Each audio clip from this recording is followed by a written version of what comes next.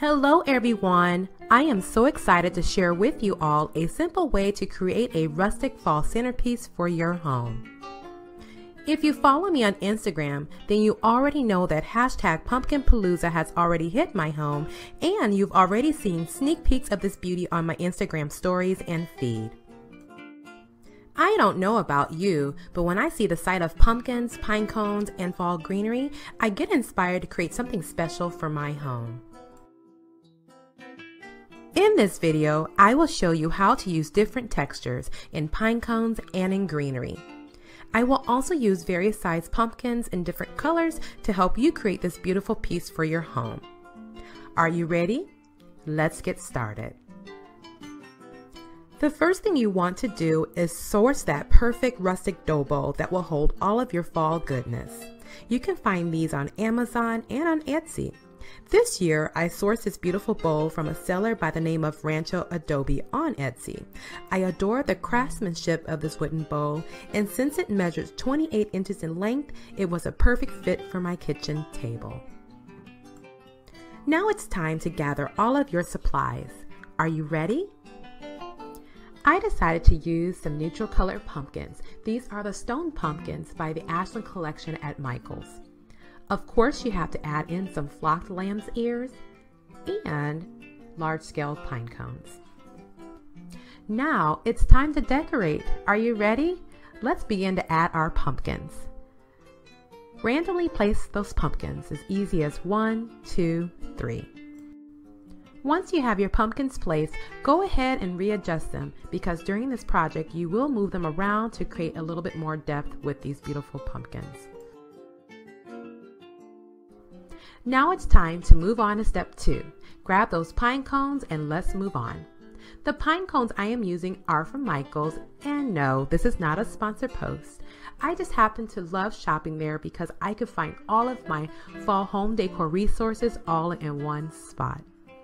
Now what you will notice is that I will be placing these pine cones, some at the bottom and then building some on top just to create the nice depth and texture for this bowl.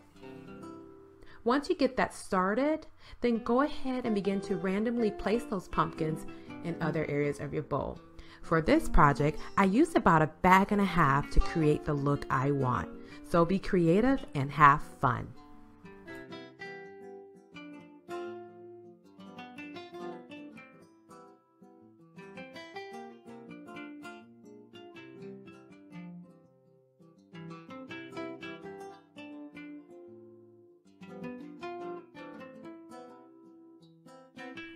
Now that we have those pine cones in place, let's get ready to move on to the final step, adding greenery.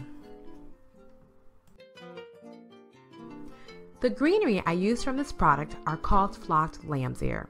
In this project, I used about 6 to 8 sprigs. The name of the game is to place them randomly. You will notice me starting from the centers and moving my way around the dough bowl.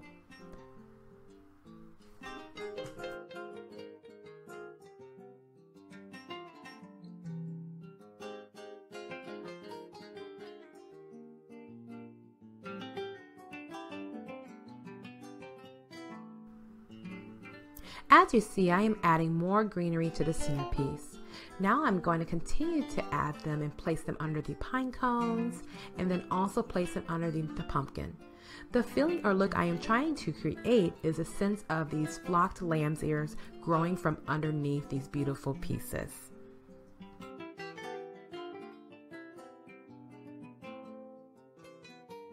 Now I'm moving on to the other side and I'm simply mirroring everything I did on the left to the right.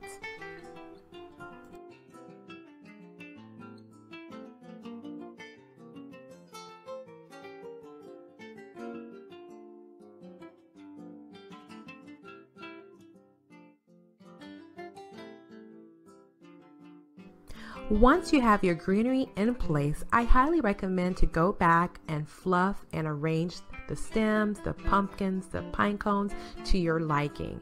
For me, some of my pumpkins has fallen deep down to the dish and I really want them to be seen. So I am going back and just styling the arrangement to my liking.